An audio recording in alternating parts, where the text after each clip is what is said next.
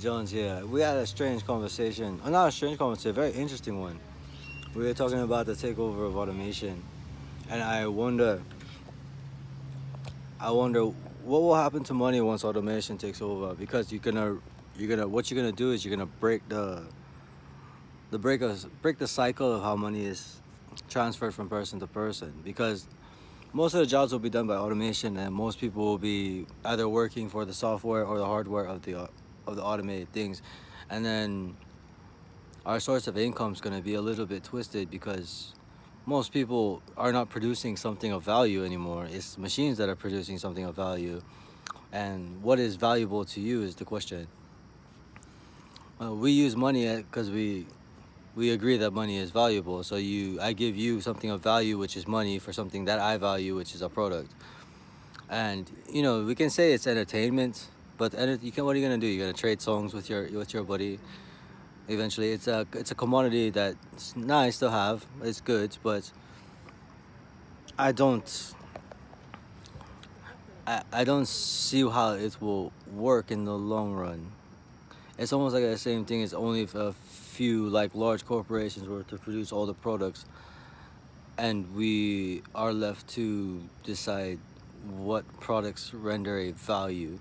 If that makes any kind of sense. I'm trying to make a point here that what is money once we're automated?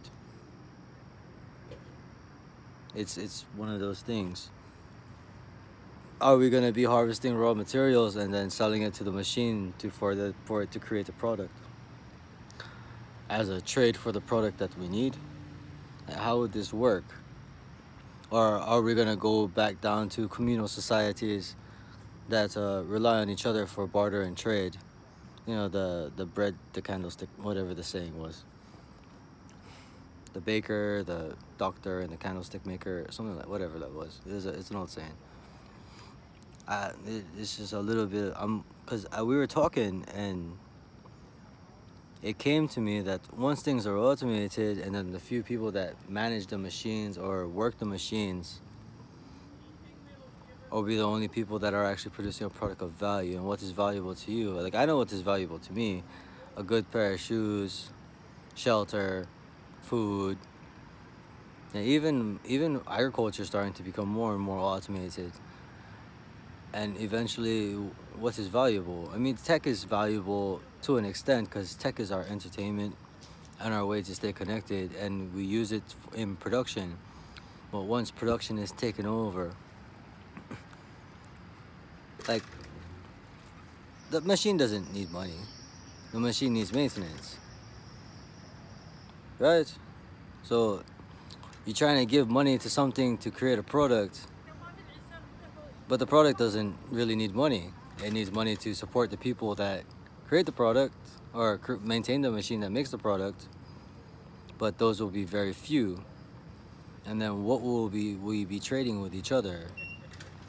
I mean, we're all going to be entertainers. So if majority of us are entertainers, we're gonna trade laughs and jokes and songs and art and stuff like that.